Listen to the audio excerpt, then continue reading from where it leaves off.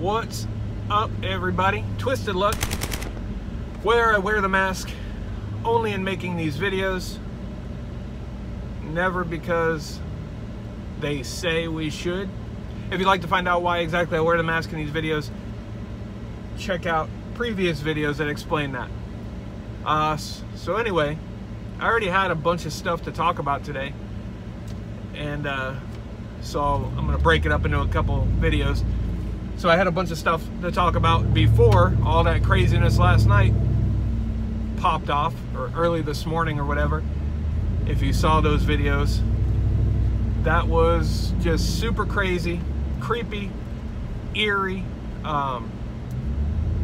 So what I'm hearing now is they're saying that it was a gas line owned by Florida Public Utilities that ruptured, possibly. What are you doing, guy?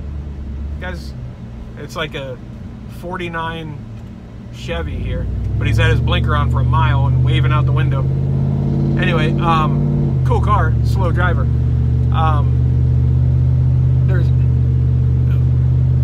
So yeah, it's owned by the Public Utilities. They're saying it possibly ruptured due to static electricity caused by lightning. But they're saying that's just a possibility. They still have to investigate. But there was no lightning in the area, and there was something else real weird that happened before this. So I'll run through what happened real quick. And when I posted those videos last night, I just threw them up together. I hadn't even watched them first. I had no idea what they were like. I've since looked at them a little bit, so sorry about that. As I was driving around looking for the source or trying to get closer, I can see, and looking at the video, you can't see a whole lot in the parts of the video that I was driving around. You can see some when I was walking around in the neighborhood initially, and then you can see a lot when toward the end of the video when I got out of the car, out of the truck. But so sorry. I didn't know what was going on, and I wanted to have video ready, and I wanted to just hurry up and get it up quick without editing or anything, so I could get it out there. So anyway, I was in the house, and I heard, I didn't know exactly what it was. In my mind, I just thought it was somebody starting up a loud motorcycle somewhere in the area and kind of holding the throttle open. And I was even thinking, I'm like, geez, who the hell is doing that so loud this late at night? You know, that's kind of rude. Not, you know, especially if they live right next door to somebody or something. I don't know. But then after a couple minutes, you know, I realized it sounded like a jet engine, like a very loud jet engine. Just steady, like almost as if there was a very, very low flying jet going over the house and was just hovering over the house or over the area. So I was like, what the hell is this? And I started recording when I went outside right away, because I had no idea what I was going to find. And I can hear it. It's kind of faint in the video, but I can hear it when I play the video back. So you can hear it on there. That sound that you're hearing in the background, that steady sound, that's not an AC unit or anything. That's what I was hearing, but it was louder in person. So I looked around a little bit, and through the trees I saw the sky glowing, and then I walked around a side street to get a better view, and I saw that idiot. I wish you could have seen that. I wish the camera was pointing this way.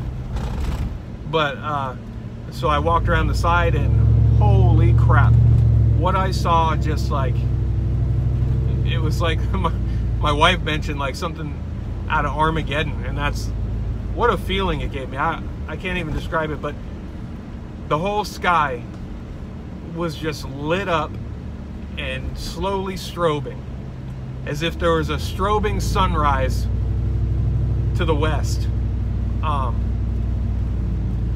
along with this steady sound, this steady jet engine sound. And I could tell whatever it was huge. And I didn't know what to do. I had no idea what it was. I didn't know what to do, you know, especially with everything else going on lately, this year, you know, and just everything. I just, you know, and then seeing something like that that's bigger than me. I don't know what it is, but it's huge. And so I don't know. I wasn't sure what to do. Obviously, I ended up deciding to try to get a little closer to it, to try to figure out what was going on. And that was even a decision too, because I'm like, what if I can't get back to the house? But I determined that I would get back to the house. Like I said, I had no idea what this could be. No clue, and the possibilities are endless. It's nothing like I've ever experienced before, I know that. I've never seen that and heard that before, ever, ever, ever. So I drove a bit closer to it.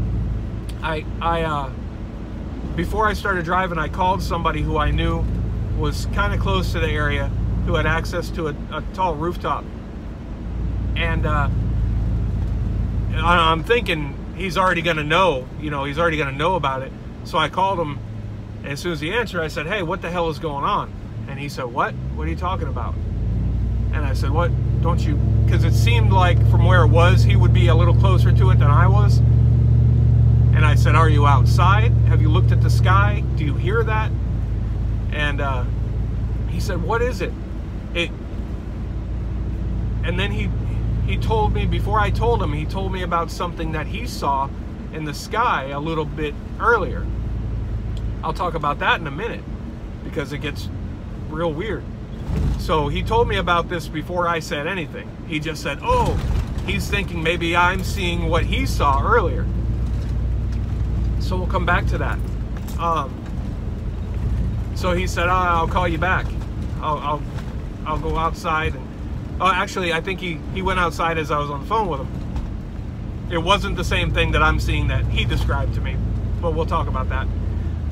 And he goes outside and he says, no, I don't see anything. I don't see anything. I hear, he could hear what he thought was like AC units or something on the roof, or turbines. He said, oh, the turbines on the other roof are going, I hear that, but that's it. Turns out that was the sound. It wasn't what he thought it was. So he said, let me go up on the roof. And we hung up, and I started driving, trying to get closer to it.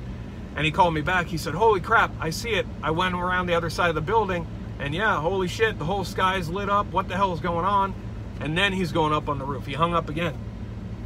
I wanted to go live from that bridge last night where you saw, you know, the best part of the video that I had of the fire, the event, whatever it was last night. I wanted to go, that would have been a perfect time to go live, but we're not quite there yet. You gotta have 1,000 subscribers to go live. I do appreciate everybody, and I can't believe we're as high as we are already, but I gotta get to 1,000, then we can do stuff like that. So that would be awesome. So I didn't get to go live. That would have been cool.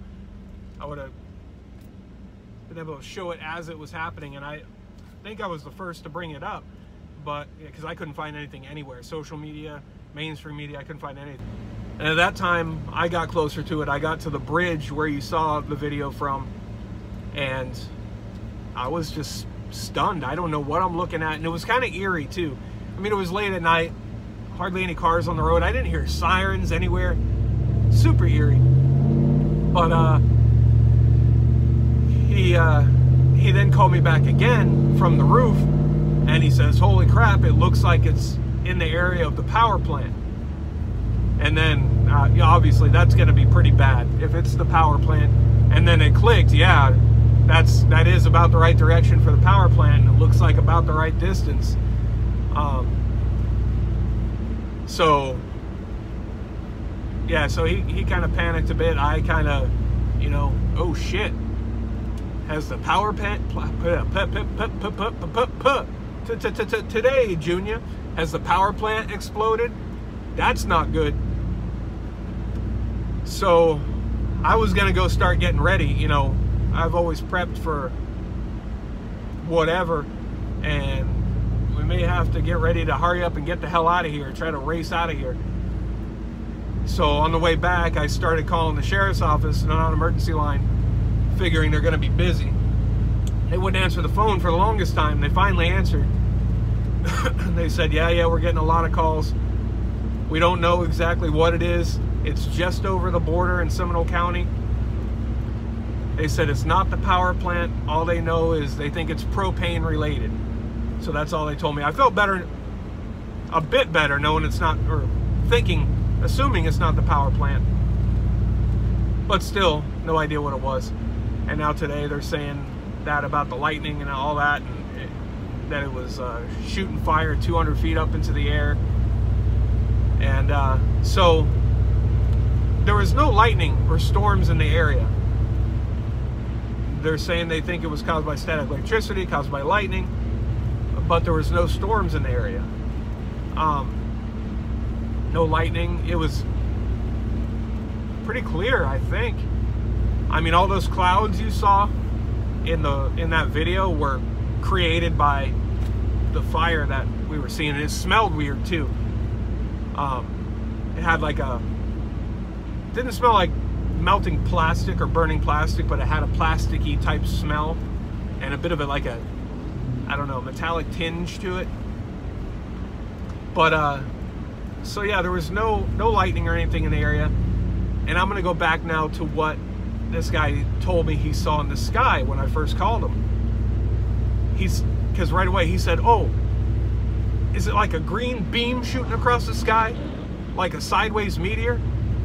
And what a random thing to say when I say, do you see this? No. Well, where do you get that? He said, because I saw that a little while ago across the sky. It was the craziest thing.